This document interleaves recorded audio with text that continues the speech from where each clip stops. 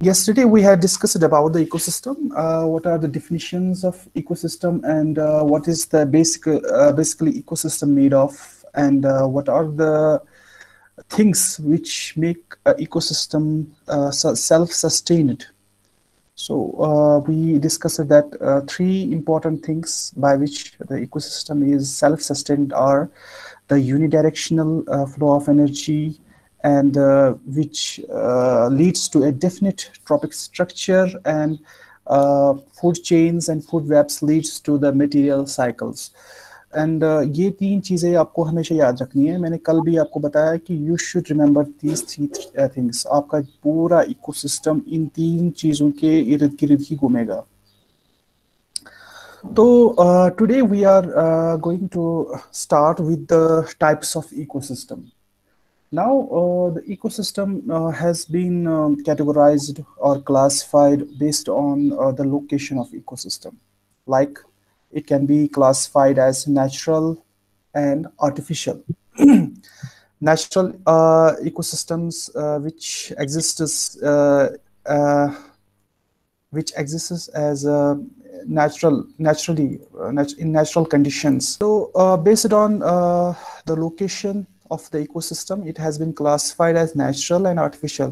Who manages the ecosystem? If ecosystem is managed by nature itself, then it is a natural ecosystem. And artificial. First, we will be discussing about what is the artificial ecosystem. Artificial ecosystem is which is managed by the humans. For example, fish aquarium. Fish aquarium की बात करते हैं हम. उसमें मछली रखते हैं इन एक क्यूबिकल फॉर्म में, उसमें पानी रखते हैं, and we mimic the natural जो उनका जो सीन होता है रिवर बेड पे जिसमें मछलियां रहती है. And then we give food, जो भी उनका अदर नेसेसरी थिंग्स होते हैं जैसे ऑक्सीजन वगैरह जो रखते हैं उसमें सर्कुलेशन में रखते हैं. Then they sustain in that kind of environment. उसके अलावा आर्टिफिशियल इकोसिस्टम की एक और एग्जांपल है हमारा एग्रीकल्चर फील्ड, जैसे राइस फील्ड है, एप्पल ऑर्चर्ड है. ये सारे हैं artificial ecosystems because they are managed. The inputs are given by the humans. अगर राइस फील्ड की बात करते हैं तो वहाँ पे हम जो है transplantation of the rice saplings करते हैं. Then we give the fertilisers and then we manage the water levels. तो ये पूरा जो मैनेज होता है बाय द ह्यूमंस होता है, बाय ह्यूमन इंटरफेरेंस होता है. Then major kinds of जो ecosystems they are natural, and they itself are categorized as aquatic and terrestrial ecosystems. तो aquatic ecosystems वो ecosystems होते हैं जो पानी में होते हैं, चाहे वो खारे पानी में हो, चाहे साल्ट वाटर में हो या फ्रेश वाटर में. तो फ्रेश वाटर में भी डिफरेंट टाइप्स ऑफ इकोसिस्टम्स है, जैसे lotic and lentic. Lotic means जो है उसमें जो फ्लो ऑफ जो वाटर है वो कंटिन्यूस होता है. इट इज फ्लोइंग वाटर, जो बहता पानी है वो लोटिक बोलते हैं. It comprises of reverse and streams जिसमें पानी हमेशा चलता रहता है. Then it comes lentic. Lentic means standing waters, जैसे पॉन्ड्स है, लेक्स है, इसमें पानी ठहरता है, बहता नहीं है. Then it comes to the wetlands. Wetlands means on an average एक particular period of time in a year उसमें पानी रहता है. तो उसमें marshes होते हैं, swamps होते हैं, तो जिसको कश्मीरी में दलदल बोलते हैं. दलदल जो होता है उसमें पानी होता है, बट उसमें उसकी जो वाटर लेवल है इंक्रीज डिक्रीज होती है डिपेंडिंग अपॉन द सोर्स जहाँ से पानी आता है. अब यहाँ पे दो चीज़ें मैंने मेंशन की है, मार्शेस एंड स्वैम्प्स. इन दोनों में क्या डिफरेंस है? तो इन दोनों में एक ही डिफरेंस है. जो मार्शेस होता है इसमें जो प्लांट्स होते हैं दे आर नॉन वुडी. जो टाइफा जैसे प्लांट्स होते हैं मींस कि जिनका जो स्टेम होता है वुडी नहीं होता है. और जो स्वैप्स होते हैं इनमें जो प्लांट्स होते हैं, ट्रीज होते हैं, वो वुडी होते हैं. जैसे विलो होता है, पॉपुलस होता है, जो जिसमें पानी ठहरता है फॉर एग्जांपल, उसको स्वैप्स बोलते हैं. तो स्वैम्प्स और मार्शेस में खाली एक ही डिफरेंस है. इनमें मार्शेस में नॉन वुडी प्लांट्स होते हैं और स्वैम्प्स में वुडी प्लांट्स होते हैं. तो उसके बाद एक्वाटिक में सेकंड है मैरीन. मैरीन इकोसिस्टम्स भी बहुत सारे टाइप्स के होते हैं, जैसे coastal areas which are near to the coastal line, जैसे एस्ट्रीज है, कोरल रीफ्स है, मैंग्रोव्स है। किसकी माइक ऑन है?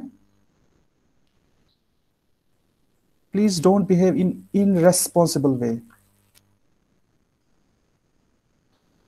तो कोस्टल एरियाज में भी डिफरेंट इकोसिस्टम्स होते हैं, जैसे कोरल रीफ्स होते हैं। कोरल रीफ्स क्या होता है, जो कोस्टल एरियाज में कुछ हाईली प्रोडक्टिव वाटर्स होते हैं जिनमें कोरल्स ग्रो करते हैं। वो बेसिकली प्रोटोजोअन्स जो होते हैं उसमें एनिमल्स होते हैं, तो उनमें मछलियाँ वगैरह जो पूरे कलर टाइप ऑफ जो है ऑर्गेनिजम्स ऑर्गेनिजम्स होते हैं, तो वो भी एक टाइप ऑफ है इकोसिस्टम में। फिर मैंग्रोव्स मैंग्रोव्स जो है बेसिकली जिनमें समुद्र का पानी कुछ देर तक ठहरता है, इन उसमें डेप्थ होती है, तो वो जो प्लांट्स होते हैं पूरे उनकी जैसे नेट जैसा उनका नेटवर्क होता है, उनके जो रूट्स होते हैं जिनको निमेटोफोर्स कहते हैं, वो पूरी हवा में आते हैं, हवा से वो ऑक्सीजन लेते हैं, बिकॉज उनका जो सॉइल होती है पूरी सबमर्ज्ड होती है विद द सलाइन वाटर।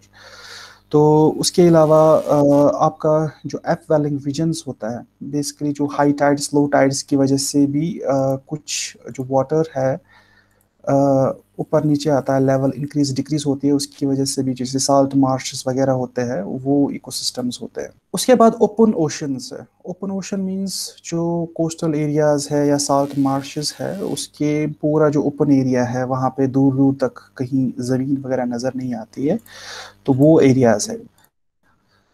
तो then we go to the terrestrial. टेरिस्ट्रियल्स means वो इकोसिस्टम्स जो ज़मीन पे होते हैं, उसमें भी डिफरेंट टाइप्स है। यहाँ पे खाली तो तीन मैंने मेंशन की है, but there are many types. ये जो जितने भी इकोसिस्टम्स है, ये इन डिटेल हम एक एक करके डिस्कस करेंगे इन नेक्स्ट कमिंग लेक्चर्स।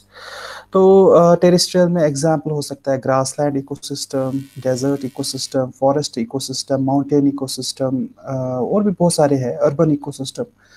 तो ये सारे जो है, ये इन जनरल कुछ क्लासिफिकेशन है। इसमें भी बहुत सारे, आर्टिफिशियल में भी बहुत सारे टाइप्स है, टेरिस्ट्रियल में बहुत सारे टाइप्स है।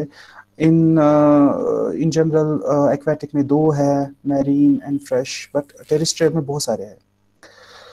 तो ये थी जो है क्लासिफिकेशन और टाइप्स ऑफ इकोसिस्टम्स। तो आप यहाँ पे कमेंट्स में भी अपना जो है नाम और रोल नंबर मेंशन करते हैं। प्लीज़ डोंट डू दिस, क्योंकि ये मैं बिल्कुल भी कंसिडर नहीं करता हूँ। जो भी मीटिंग में आता है उसका नाम ऑटोमेटिकली रजिस्टर होता है। जो भी आपका जो गूगल मीट पे आपका जो नाम है, अकाउंट नेम है, वो रजिस्टर होता है। तो नाम लिखने की कोई ज़रूरत नहीं है। और जिसको भी कुछ अटेंडेंस का इशू है, देयर इज़ नो इशू, तो हम वो सॉर्ट आउट कर सकते हैं बाद में। बट क्लास के दौरान आप प्लीज़ कमेंट्स नहीं कीजिए, तो मेरा अटेंशन डाइवर्ट होता है। तो अगर क्वेश्चन है वो आप पूछ सकते हैं, you are welcome for the question, but don't comment your attendance and name in the class. And उसके बाद जो नेक्स्ट टॉपिक है, दैट इज द स्ट्रक्चर और components of ecosystem. What is of ecosystem comprised? Ecosystem किन चीज़ों का बना होता है? ये बहुत ही इंपॉर्टेंट क्वेश्चन है। अक्सर जो है क्वेश्चन पूछा जाता है एग्जाम में, give a detail account of structure and components या structure and functions of ecosystem. So then these are two different things. Structure is different and functions are different. Functions of ecosystems are different. Then I was saying that the structure and the function of ecosystem is very important. जो questions में एक question है जो पूछा जाता है exam में अक्सर। तो पहला हम डिस्कस करेंगे कि इकोसिस्टम किन चीज़ों का बना होता है। तो जैसे एनवायरनमेंट की हम बात करते हैं, अगर if you can recall the components of environment, तो उसमें हमने biotic biotic and energy components या क्लाइमेटिक फैक्टर्स जो होते हैं वो उसके कंपोनेंट्स होते हैं। सेम टू सेम यहाँ पे भी जो बायोटिक अबायोटिक कंपोनेंट्स होते हैं, जो किसी भी एनवायरनमेंट या किसी भी इकोसिस्टम में बायोटिक अबायोटिक कंपोनेंट क्या क्या हो सकते हैं। फॉर एग्जांपल अबायोटिक है आपका फिजिकल जो फैक्टर्स है, जैसे सनलाइट है, विंड है, एयर है, वाटर है, एंड देन बायोटिक कंपोनेंट्स है हमारे micro organisms, plants and animals, and then they are interacting in certain type of climate. Climate is governed by the relative humidity, temperature, pressure और altitude वगैरह जो है वो govern करता है। ये सब चीज़ें स्ट्रक्चर होती है एक इकोसिस्टम की। क्या क्या? Biotic components, abiotic components and climatic factors, and another one is soil factors जिसको इडेफिक फैक्टर्स कहते हैं। एक प्लांट या एनिमल किस टाइप ऑफ सॉइल में रहते हैं, प्लांट्स में किस टाइप के जो उसके न्यूट्रिएंट्स चाहिए, किस टाइप के सॉइल में वो रहता है। माउंटेनस सॉइल है, फर्टाइल सॉइल है। सॉइल के भी बहुत सारे जो है किस्म है, ऑर्डर्स है, 11 जो है ऑर्डर्स में उसको क्लासिफाई किया गया है डिपेंडिंग अपॉन द न्यूट्रिएंट्स। तो उतना हम डीप नहीं जाएंगे, but edaphic factors are the soil factors depending upon the fertility level of the soil, water holding capacity, water level of the soil. तो edaphic factors, climatic factors, biotic factors, abiotic factors जो है ये components है of ecosystem. तो ये the relationship between biotic and abiotic components किसी भी ecosystem को, उसको होलो कोइनोसेंस कहते हैं। मीन्स कि वो कैसे आपस में इंटरलेट करते हैं। जैसे प्लांट्स जो है ग्रो होते हैं in the soil, they take nutrients, they take water, and then they interact with the sunlight producing the carbohydrates जो फोटोसिंथेसिस करते हैं। तो उस पूरी इंटरेक्शन को, उस रिलेशनशिप को होलो कोइनोसिस कहते हैं। तो यहाँ पे भी अगर हम देखेंगे एक ग्राफिकल फॉर्म में, आप देखेंगे बायोटिक कंपोनेंट्स जो इंटरेक्ट करते हैं with abiotic components with in the ecosystem. तो ये पूरा जो है स्ट्रक्चर, अगर आपको क्वेश्चन में पूछा जाएगा give a detail account of structure of ecosystem, then you first give the definition of ecosystem. Ecosystem क्या है, एक दो लाइन में डेफिनेशन दोगे, उसके बाद आप स्ट्रक्चर्स बताओगे कि biotic structures, then you give the biotic component, then you give the example of biotic components, then abiotic components क्या क्या है, then you give the example, then you give the edaphic factors, soil factors, climatic factors, and these all four comprises of the structure of an ecosystem.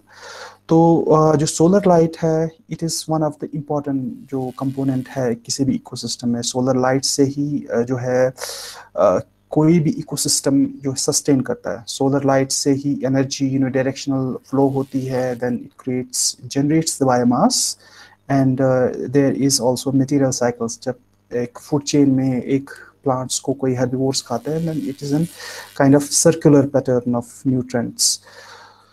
तो next is abiotic components. अब abiotic components क्या क्या है, कोई भी non living components जिसको जिसके साथ कोई भी लिविंग कम्युनिटी इंटरेक्ट करती है। They can be physical, chemical, जो भी है। फिजिकल कंपोनेंट्स में क्या क्या आती है, energy, climate, raw materials, space जिसमें वो रहता है, चाहे प्लांट पानी में रहता है या एनिमल पानी में रहता है या वाटर पे ये इसमें रहता है, ज़मीन पे रहता है। They are all the physical components. तो अब प्लांट्स जो ग्रो करते हैं in the soil for generating the photosynthesis, उसके लिए कुछ न्यूट्रिएंट्स होते हैं। न्यूट्रिएंट्स को क्लासिफाई किया गया है इन मैक्रो एंड माइक्रो न्यूट्रिएंट्स। जो हमारे प्लांट्स के लिए मैक्रो न्यूट्रिएंट्स जो उनको किसी भी सूरत में चाहिए for growth and development, they are carbon, hydrogen, oxygen, phosphorus, nitrogen, sulphur and potassium. ये न्यूट्रिएंट्स अक्सर हम फर्टिलाइजर्स में भी देते हैं। जैसे पोटेशियम में हम पोटाश देते हैं, फास्फोरस देते हैं हम DAP, diammonium phosphate. Then carbon जो है हवा से मिलता है, carbon dioxide. Hydrogen and oxygen जो है वाटर से मिलता है। देन सल्फर भी सॉइल से मिलता है। तो कुछ कुछ न्यूट्रिएंट्स जो इंपॉर्टेंट है, जैसे एन, पी एंड के, इसकी जो है हम फर्टिलाइजर्स डालते हैं सॉइल में। उसके अलावा कुछ बायोलॉजिकल फर्टिलाइजर्स है या माइक्रो ऑर्गेनिजम्स है जिनसे अदर जो न्यूट्रिएंट्स है वो भी अवेलेबल होते हैं टू द प्लांट्स। उनमें aluminium, cobalt, zinc and copper, ये भी कुछ न्यूट्रिएंट्स है जो इन माइन्यूट क्वांटिटी में बट एसेंशियल होते हैं, but in minute quantity in plants को चाहिए। तो यहाँ पे भी जो है ग्राफिकली जो मेंशन कर रहे हैं कि बायोटिक फैक्टर्स कौन कौन से, जैसे विंड, सनलाइट, सॉइल। सॉइल को इडेफिक फैक्टर्स भी कहते हैं। तो हो सकता है आपके एग्जाम में पूछा जाएगा what are the edaphic factors of an ecosystem, then you can give the detailed account of जो भी जिस टाइप। एंड देन जो वाटर में कह रहा था, water and atmosphere and temperature, they are also the, जो टेम्परेचर है तो क्लाइमेटिक है, wind and sunlight, it is also a climatic factor. ये सारे जो है अबायोटिक कंपोनेंट्स ऑफ इकोसिस्टम है। एंड देन बायोटिक कंपोनेंट्स जो है दे कंप्राइज जो भी लिविंग ऑर्गेनिजम्स होते हैं इन इकोसिस्टम, चाहे वो एनिमल्स हो, प्लांट्स हो, या माइक्रोबियल कम्युनिटी हो। माइक्रोबियल जो ऑर्गेनिजम्स होते हैं जिसमें फंजी आता है, बैक्टीरिया आता है, एक्टिनोमाइसीट्स आते हैं, जो बेसिकली डिकम्पोज करते हैं ऑर्गेनिक मटेरियल को। तो यहाँ पे जैसे ये फंजी, बैक्टीरिया और भी छोटे छोटे से ऑर्गेनिजम्स होते हैं, जैसे अर्थवर्म, इट इज़ ऑल्सो जो है डिकम्पोज, बिकॉज अगर आपने देखा होगा वर्मी कंपोस्ट जब हम बनाते हैं तो ऑर्गेनिक मटेरियल जो होता है, लीव्स वगैरह जो किचन वेस्ट होता है, उसमें हम अर्थवर्म्स डालते हैं, तो वो अर्थवर्म्स उसको पूरा डाइजेस्ट करके डिकम्पोज करता है, एंड देन वो पूरा जो है अवेलेबल जो न्यूट्रिएंट्स जो होते हैं उसमें उनकी क्वांटिटी इंक्रीज होती है। तो vermi compost is very good fertiliser. तो ये डिकम्पोज करता है ऑर्गेनिक मटेरियल को। तो बायोटिक कंपोनेंट्स जो है यूजुअली डिफरेंट डिवाइड किए जाते हैं तीन हिस्सों में, जिसमें प्रोड्यूसर्स जो मेनली प्लांट्स होते हैं, और कुछ कुछ बैक्टीरियाज भी होते हैं जो फोटोसिंथेसिस करते हैं, कीमो ऑटोट्रॉप्स जिनको बोलते हैं। कुछ केमिकल्स को की एनर्जी को यूज़ करके वो प्रोड्यूस करते हैं ये कार्बोहाइड्रेट्स जो भी प्राइमरी उनको जो चाहिए अपनी मेटाबॉलिज्म के लिए। अब जो ऑर्गेनिजम्स प्रोड्यूसर्स पे फीड करते हैं उनको कंज्यूमर्स कहते हैं, and then there is also a classification with in the consumers, वो आगे जाके हम देखेंगे। तो ये बेसिक जो है बायोटिक कंपोनेंट्स है इकोसिस्टम के, किसी भी इकोसिस्टम में इन जनरल। एंड अगर आप फूड चेन देखेंगे देन जो एबायोटिक कंपोनेंट जैसे वाटर है, यहाँ पे सनलाइट है, मिनरल्स वगैरह है, उस पर प्लांट्स ग्रो करते हैं, एंड देन फूड चेन एक पूरी बनती है। जैसे ये काऊ है, काऊ जो है एक्वाटिक प्लांट्स भी खा सकती है, टेरेस्ट्रियल भी खा सकती है, और यहाँ पे एक स्टेज है, इसको फिर जो कॉर्निवोर्स है वो भी खा सकते हैं। ये एक सिंप्लीफाइड जो है डायग्राम है कि इकोसिस्टम में कैसे इंटरेक्ट करते हैं, कैसे एग्जिस्ट करते हैं biotic as well as abiotic components. अब जो ऑटोट्रॉप्स है, जो प्रोड्यूसर्स है, जिनको ऑटोट्रॉप्स भी बोलते हैं, जिनको कन्वर्टर्स भी बोलते हैं, जिनको ट्रांसड्यूसर्स भी बोलते हैं, these are terms are used in exchange, use करते हैं synonyms यूज करते हैं इन टर्म्स को, transducers, converters, producers and autotrophs. तो ऑटोट्रॉप्स जो है ये बेसिकली डिराइव हुई है ग्रीक टर्म पे। Auto means self, ट्रोपोस means feeder, means वो सेल्फ फीडर है। इसका क्या मतलब है, वो अपना खाना खुद बनाता है बिकॉज ऑफ द जो फोटोसिंथेसिस है। तो उनमें क्लोरोफिल जो होता है, फोटो सिस्टम 2 अक्सर आपने देखा होगा, पढ़ा होगा 12th या 11th की क्लास में या 10th की क्लास में भी होता है सिलेबस में। फोटो सिस्टम्स वो सिलेबस में होता है, वो पढ़ाता है कैसे वो इंटरेक्ट करता है जो सनलाइट फोटो सिस्टम्स के साथ, कैसी एनर्जी जो क्रिएट होती है, कन्वर्ट होती है। तो ये इंटरेक्ट करता है विद जो इनऑर्गेनिक कंपाउंड्स होते हैं, जैसे nitrogen, phosphorus, potassium, water, sunlight, ये पूरा जो है डिफरेंट काइंड्स ऑफ जो है कंपाउंड्स बनाते हैं, चाहे वो प्रोटीन्स हो, चाहे वो कार्बोहाइड्रेट्स हो, चाहे वो लिपिड्स हो, तो उनको स्टोर करता है। तो वो फिर अवेलेबल होता है to the consumers, herbivores.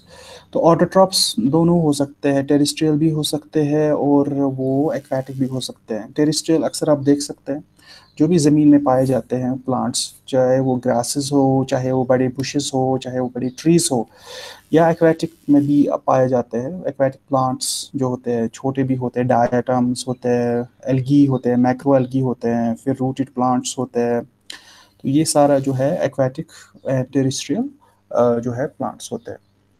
Then next is heterotrophs. Heterotrophs basically जो अपना गज़ा जो हासिल करते हैं फ्रॉम प्रोड्यूसर्स। तो हेटेरोट्रॉप्स भी ग्रीक टर्म है। हेटेरोस means other and ट्रोपोस means feed, means ये अदर ऑर्गेनिज्म में फीड करते हैं फॉर गेटिंग द जो एनर्जी, बेसिकली एनर्जी ही ट्रांसफर होती है। अब वो in the form of biomass होती है, फिर वो किसी भी ऑर्गेनिज्म में डाइजेस्ट होती है, then because of the metabolism वो एनर्जी रिलीज होती है in the form of ATPs.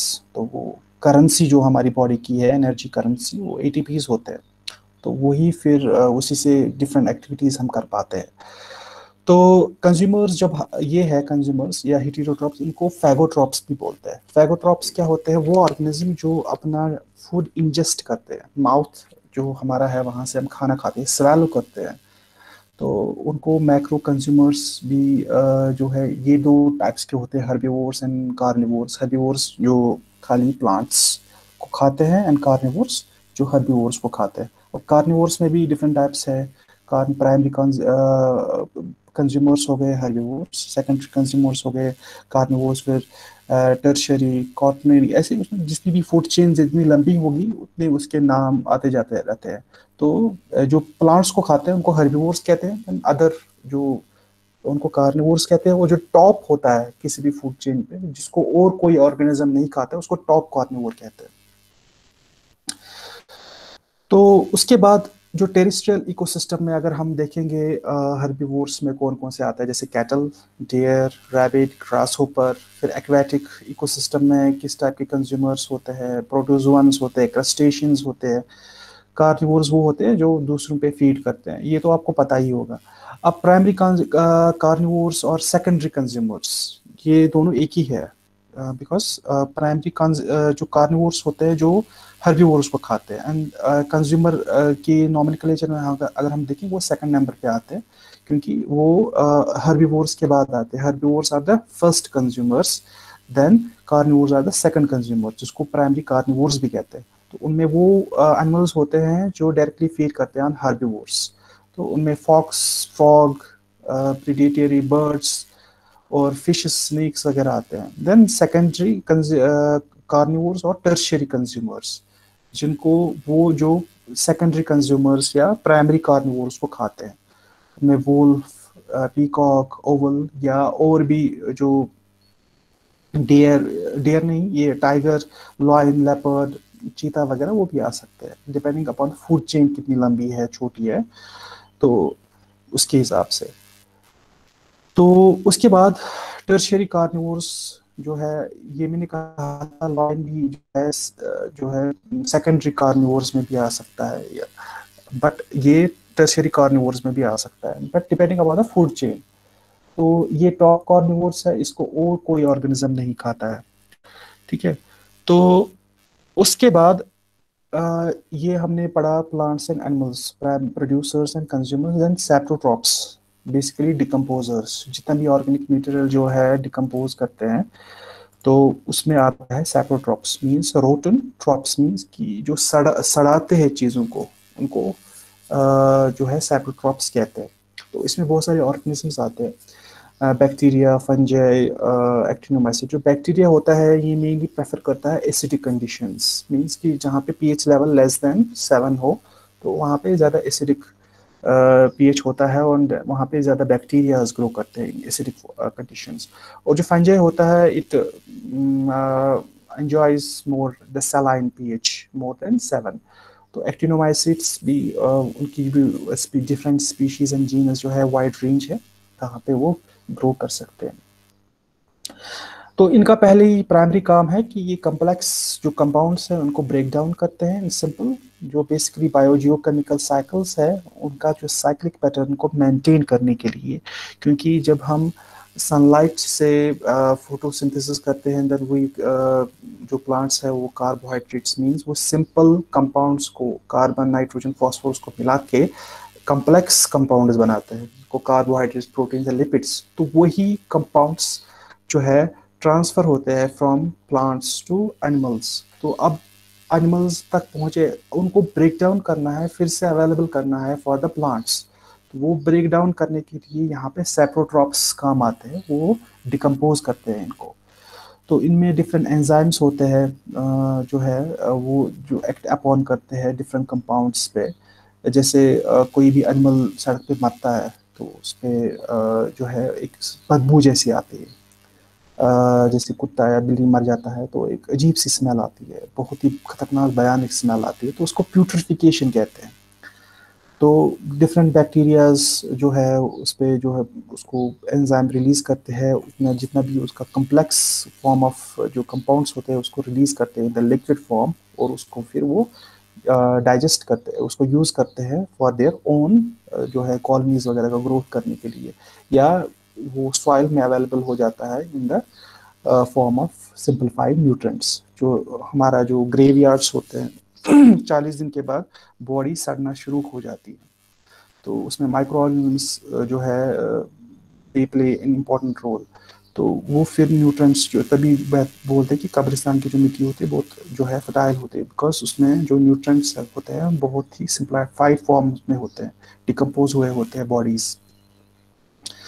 अब ये पूरा एक डायग्राम है जिसपे आप देख सकते हैं प्रोड्यूसर्स के बाद प्राइमरी कंज्यूमर्स जो प्रोड्यूसर्स पे फीड करते हैं, जिसमें जैसे ये कोई रैबिट है तो इस पे प्राइमरी कंज्यूमर्स फीड करते हैं, जैसे फॉक्स है तो उस पे सेकेंडरी जो है उसमें वुल्फ वगैरह हो सकता है, एंड देन टॉप कार्निवोर्स में टाइगर जो है ये जितने भी प्रोड्यूसर्स को ऑटोट्रॉप्स या कन्वर्टर्स या ट्रांसड्यूसर्स कह सकते हैं, एंड देन जितने भी जो है कंज्यूमर्स उनको हेटेरोट्रॉप्स कहते हैं। तो ये क्लासिफिकेशन है of heterotrophs. And then next is functions of ecosystem. ये तो यहाँ पे हमने देखा what are the structure, then we are discussing the functions. अगर आप फिर से डेफिनेशन ऑफ इकोसिस्टम पे जाएंगे देन यू विल अगर जिसको भी डेफिनेशन याद होगी ना वो ये क्वेश्चन आराम से कर सकता है, बिकॉज इट्स सेल्फ डेफिनेशन में सब कुछ मेंशन किया गया है कि एक इकोसिस्टम में इंटर रिलेशनशिप या इंटरेक्शन होती है between biotic abiotic components so that there is unidirectional energy flow which gives a distinct trophic structure and maintains the biotic diversity and material cycles। तो उसमें पहला ही फंक्शन है एनर्जी फ्लो, तो itself एक definition में आता है। स्ट्रक्चर में आपको बायोटिक एबायोटिक के बीच में रिलेशन, तो स्ट्रक्चर में दो कंपोनेंट्स तो आएगी ही। तो यहाँ पे फंक्शन में पहले ही है एनर्जी फ्लो। तो energy flow it is one of the important functions of ecosystem. किसी भी इकोसिस्टम में अगर एनर्जी फ्लो नहीं हो रहा है then that ecosystem is not self sustain. अब जो एनर्जी फ्लो है ये तीन हिस्सों में हम डिवाइड कर सकते हैं, किस स्टेज पे किस टाइप ऑफ एनर्जी फ्लो होता है एक इकोसिस्टम में primary secondary and tertiary level पे होता है। जैसे प्राइमरी लेवल पे जिसमें फोटोसिंथेसिस होता है, प्लांट्स कैप्चर करते हैं sunlight and they produce simple glucose molecule, फिर वो डिफरेंट साइक्लिक पाथवे से डिफरेंट कंपाउंड्स में स्टोर होता है कम्प्लेक्स फॉर्म्स में, चाहे वो कार्बोहाइड्रेट्स में जो रेडीली अवेलेबल होता है फॉर डाइजेशन, देन प्रोटीन्स में भी हो सकता है डिफरेंट साइक्लिक पाथवे से, देन लिपिड्स में भी कन्वर्ट हो सकता है। तो यहाँ पे फ्लो ऑफ एनर्जी स्टार्ट होता है कि सन से एनर्जी कैप्चर होती है एक प्राइमरी लेवल फोटोसिंथेसिस से, देन सेकेंडरी लेवल पे ये एनर्जी जो बायोमास के फॉर्म में है ये डिस्ट्रीब्यूट होती है to the consumers via food chain. जो फूड चेन होती है जिसमें एक ऑर्गेनिज्म दूसरे ऑर्गेनिज्म को खाता है, बेसिकली उस ऑर्गेनिज्म का बायोमास खाता है, उस बायोमास में ये एनर्जी छुपी होती है in the form of molecules. और जब हम डाइजेशन होती है, रेस्पिरेशन होती है, ये मॉलिक्यूल्स ब्रेक डाउन होते हैं, हम वहाँ से एनर्जी निकलती है एटीपी, वो एनर्जी हम स्टोर करते हैं और हमारी जो प्लांट्स बेसिकली एनिमल्स जो कंज्यूमर्स होते हैं उनकी जो है डेली उनकी जो डेवलपमेंट है और अदर उनके जो ग्रोथ फैक्टर्स है उनमें काम आती है। देन टर्शियरी लेवल पे जितनी भी हमारी बॉडी में अब ये बायोमास स्टोर हो गया, अब ये फिर से किसी और स्टेज पे चला जाएगा, मीन्स ये डिकम्पोज हो जाएंगे, ये एनर्जी फिर से डिसिपेट हो जाएगी इन इकोसिस्टम। तो वो रोल कौन करता प्ले करता है वहाँ पे, डिकम्पोजर्स करते हैं। तो टर्शियरी लेवल पे जो है डेड लिविंग जो सिस्टम्स होते हैं, डेड लिविंग ऑर्गेनिज्म जो डिकम्पोज होते हैं, वहाँ फिर एनर्जी फिर से इकोसिस्टम में डिसिपेट हो जाती है। तो फॉर एग्जांपल हमने कार्बन वाटर एंड सनलाइट से एक ग्लूकोज मॉलिक्यूल बनाया, तो उसमें एक एनर्जी एम्बेडेड है, तो वो एनर्जी जब ट्रांसफर होती है in the form of biomass from plants to animals, और तो एनिमल्स में वो एनर्जी कुछ हद तक वो खुद भी यूज़ करते हैं, but at the death of an organism वो जब उसका कुछ बायोमास होता है, मीन्स कि उसमें कुछ कंपाउंड्स जो है उसमें एनर्जी छुपी होती है, वो एनर्जी को ब्रेक डाउन कौन करता है, micro organisms to the simple form of compounds जो फिर से अवेलेबल होते हैं इन द इकोसिस्टम। मीन्स कि जो एनर्जी फ्लो है it is from plants to animals to the decompose, तो ये यूनिडायरेक्शनल फ्लो ऑफ एनर्जी है, it is one of the basic functions of ecosystem. And other जो functions है of ecosystem, एक तो एनर्जी है, देन मटेरियल फ्लो, जो जितना भी हम बायोमास जो यूज़ करते हैं, जो खाते हैं इन इकोसिस्टम्स, तो उनसे एक तो एनर्जी भी फ्लो होती है, देन जो न्यूट्रिएंट्स भी है वो साइक्लिक पाथवे में फ्लो होते हैं from one ecosystem, one trophic level two another trophic level in food chain. तो हम आगे जाके पढ़ेंगे इन इकोलॉजिकल पायरामिड्स में कि what is a trophic level, trophic level किसको बोलते हैं।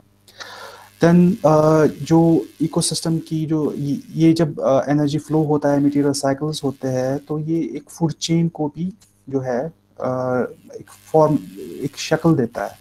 फूड चेन मींस कि फॉर एग्जांपल एक ग्रास है, ग्रास में जो ग्रेन्स है फॉर एग्जांपल उसको चूहा खाता है, चूहा को स्नेक खाता है, स्नेक को ईगल खाती है, ईगल को और कोई जो उससे भी बड़ा ऑर्गेनिज्म होगा जो है वो खा सकता है। तो एक फूड चेन बनाता है, बट इन एनी इकोसिस्टम एक सिंगल फूड चेन एग्जिस्ट नहीं करती है। तो यहाँ पे अगर एक और टर्म मैंने यहाँ पे डेफिनेशन में आपको कही थी, बायोटिक डाइवर्सिटी। किसी भी इकोसिस्टम में बायोटिक डाइवर्सिटी या biodiversity is very important, because एक सिंगल फूड चेन में अगर एक भी ऑर्गेनिज्म आप उसको हटाओगे, फॉर एग्जाम्पल आपने स्नेक को खत्म किया या आपने जो है ईगल को या वल्चर को खत्म किया एक फूड चेन में, देन पूरा एक सिस्टम कोलैप्स हो जाएगा। जो मैंने कल भी कहा था कि जो राजस्थान एरिया है, राजपूत जहाँ पे रहते थे वो शिकार करते थे शेर वगैरह का, तो वहाँ पे उन्होंने जो फूड चेन को डिस्टर्ब किया, तो वहाँ पे जो टॉप कार्निवोर्स थे उनको सबको खत्म कर दिया। देन हर्बिवोर्स जो प्राइमरी कंज्यूमर्स की पॉपुलेशन इंक्रीज होगी, उसकी वजह से पूरा जो है जो प्रोड्यूसर्स पे लोड ज़्यादा बढ़ा, कैरिंग कैपेसिटी जो होती है प्रोड्यूसर्स की इकोसिस्टम की वो डिक्रीज हो गई। कैरिंग कैपेसिटी होता है वो कि कितना फूड एंड रिसोर्स अवेलेबल है एक इकोसिस्टम में, ताकि वो अपने ऑर्गेनिज्म जो अदर ट्रॉपिक स्ट्रक्चर्स जो ट्रॉपिक लेवल्स पे जो ऑर्गेनिज्म उनको सस्टेन कर सकते हैं, उनके लिए रिसोर्स अवेलेबल कर सकते हैं। अगर वो खत्म हो जाएंगे देन इकोसिस्टम ब्रेक हो जाता है। तो एक फूड चेन अगर एक सिंगल ऑर्गेनिज्म पे ही डिपेंडेंट है, अगर उसको हटाया जाए तो फूड चेन जो है डिस्टर्ब हो जाएगी। बट उसको नेचर ने किसी और तरीके से सस्टेन करने के लिए फूड वेब्स, मींस कि एक ऑर्गेनिज्म दूसरे ऑर्गेनिज्म के साथ, खाली एक ऑर्गेनिज्म के साथ रिलेट नहीं होता है, वो डिफरेंट ऑर्गेनिज्म के साथ रिलेट होता है। फॉर एग्जाम्पल एक स्नेक खाली चूहे को नहीं खाता, वो फ्रॉग को भी खाता है। अगर स्नेक नहीं, रैट नहीं है, चूहा नहीं है, then he can feed on the frog. Means कि अगर एक ऑर्गेनिज्म को हटाया जाएगा तब भी वो सस्टेन करेगा। मीन्स कि एक ऑर्गेनिज्म बहुत सारे ऑर्गेनिजम्स के साथ रिलेट होता है, इंटरलिंक्ड होता है। देन जब ये जो फूड पायरामिड्स, इकोलॉजिकल पायरामिड्स जिनको बोलते हैं, ये भी एक ट्रॉपिक स्ट्रक्चर देता है। इट इज़ जो फर्स्ट मैंने कहा था कि एनर्जी फ्लो से ट्रॉपिक स्ट्रक्चर बनता है।